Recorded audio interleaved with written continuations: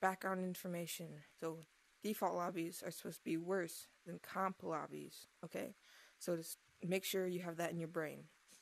So I'm going to show you 2 clips, and you're going to try to determine the default lobby and the comp lobby. Oh no, I can't do that. Go on. Hey. Green, where you going? Yes. Ready? Clip number 2.